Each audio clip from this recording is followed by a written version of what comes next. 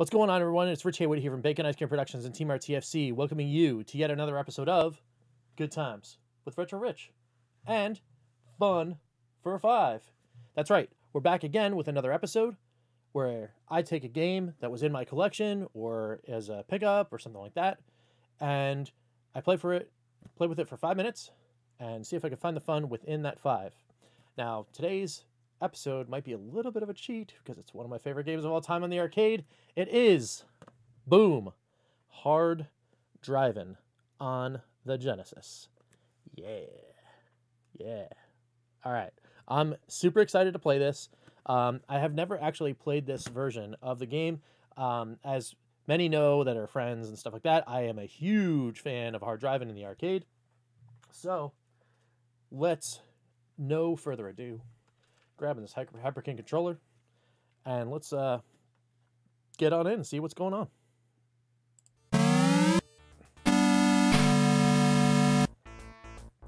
All right, cool. So here we are. We got the screen. We got the music going. It's looking pretty decent. I'm psyched.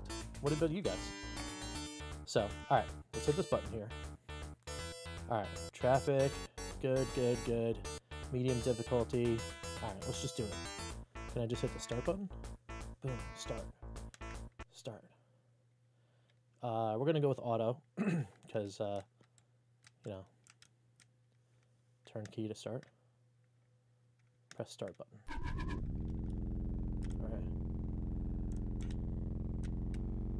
All right.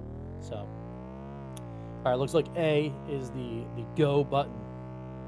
So we're gonna do a speed track first because just gotta figure out what's going on. I don't want to run into anybody. Whoa, okay.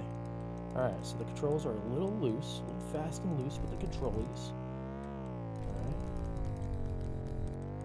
So, it could be the fact that I'm using this Hyper King controller. I'm not positive. It could just be the little screen or some of the other things going on. I'm all over the place in this thing. But so far, performance-wise, it's pretty good. I can see the blocky cars coming at me. I'm having a good time. I'm doing my thing. The controller is, like I said, it feels a little loose, like it's too sensitive.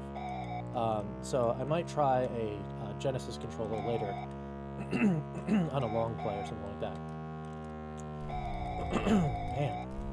Man, it really doesn't want to let me settle in here. But it does look like I'm going to make the checkpoint, which is good. Getting that extra time. So, as some know, but maybe not all, Hard Drivin' has 2 tracks. The aforementioned speed track, which is what I'm on right now, and the stunt track, which is pretty cool, but nothing for if you're playing this game for the first time and you're like, how do I get involved here, and am I going to have a good time playing this game in 5 minutes? I'm going to tell you right now, you're not going to have a good time if you try to go stunt track right away. But I do have a little bit of experience with this game, so we're going to try. I'm going to run out of time for sure. I'm going to run out of time for sure, but we're going to try the stunt track. Because the stunt track has like all the cool things, right? You got a jump you can go through, but you got to make sure that you're not like going to annihilate yourself. There's a little jump, which is kind of cool. And then of course you got the loop-de-loop. I'm starting to get a little bit more in tuned. Okay, so it doesn't. It's a little different from the arcade version. The arcade version will let you, when you run out of time, it'll let you glide to the end. And we're just gonna do this. Ooh, see, look at that. That was a little sensitive, right? So maybe it's the controller, because it helped. It didn't let me get didn't let me get there. So anyway, it's a good time. I'm having fun. But anyway, back to the start track and all that kind of stuff. There we go. So let's go to the stunt track and see if we can do this. So everything does seem a little sensitive to the game. You gotta have like light touch, light feather. You actually gotta watch your speed.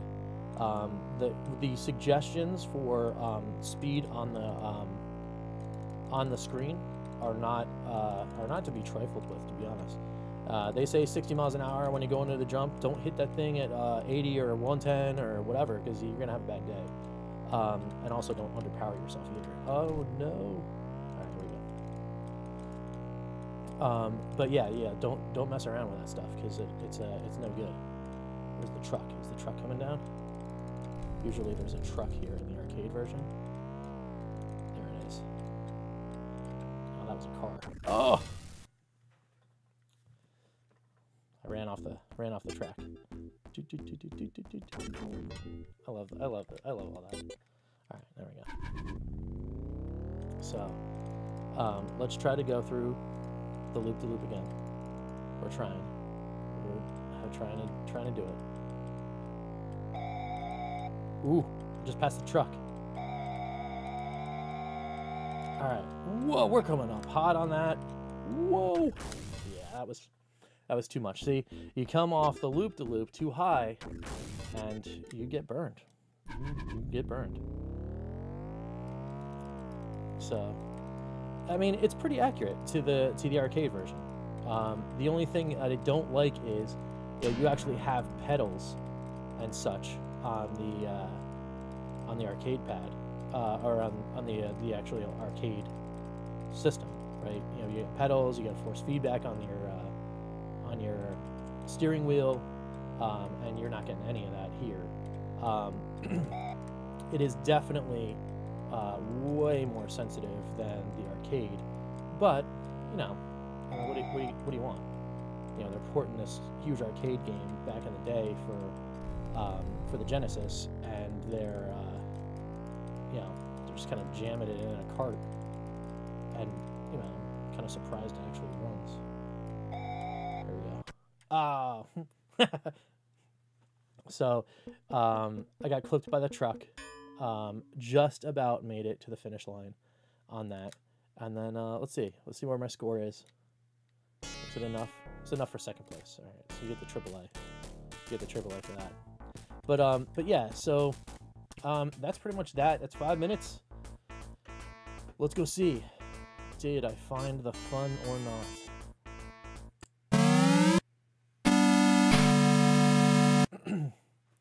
Well, guys, so did I find the fun here in Hard Drivin on the Genesis? The box over here, this guy right here.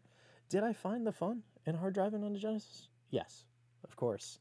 It's one of my favorite games of all time in the arcade. Of course I've had fun. I had fun playing.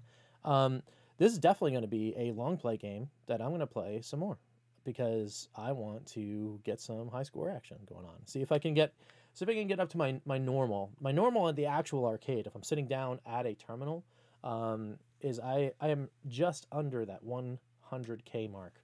I can't break 6 digits yet on one of these cabinets, and I've tried everywhere.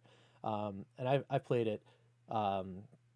Whatchamacallit, Yestercades in Somerville, New Jersey. I've played at their hard driving machine. They had, I think they actually moved it, but they used to have one in Red Bank. I don't know if they have that there anymore, but I was in the 90s there, in Somerville, and the 90s in Fun Spot in Laconia, New Hampshire, the world's largest arcade, which is awesome. If you've never been there, that's a totally awesome place to go play some games. I don't know if they have their hard driving cabinet up and running. Last time I went there was good 3 years ago now.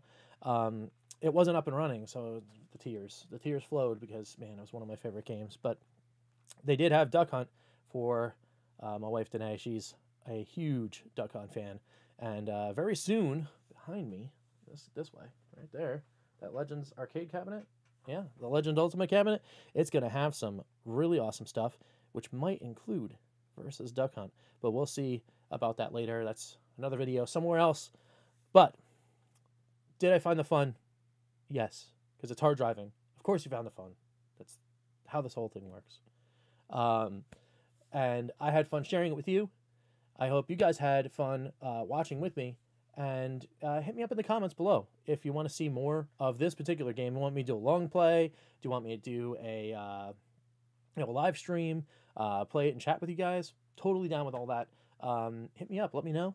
And hopefully you guys had some good times.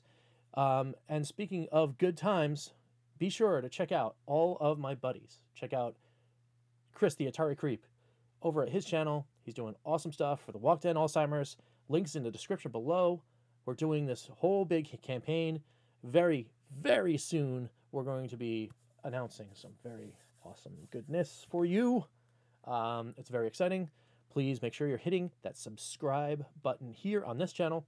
And of course, go over, if you don't know who Chris is and you've never been in the Atari Creep channel, go in there, hit subscribe on him, and do all the cool things and help him out because it's awesome.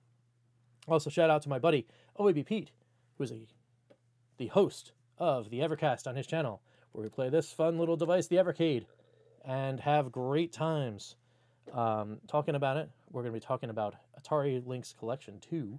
That's this guy right here. Very soon. And that'll be awesome. So go over and check out his channel, and then you'll see me on Saturdays in the early morning, 11 a.m. EST. That's 8 a.m. in the PST. So if you're in the California area and you just woke up and you want some cool retro video game fun, check out the Evercast, man. It's awesome. It's good times. So speaking of good times, that is it for right now. We will catch you next time for some good times. I'm Rich. We will see you next time. Take it easy, guys. TeamRTFC.BaconIceCream.com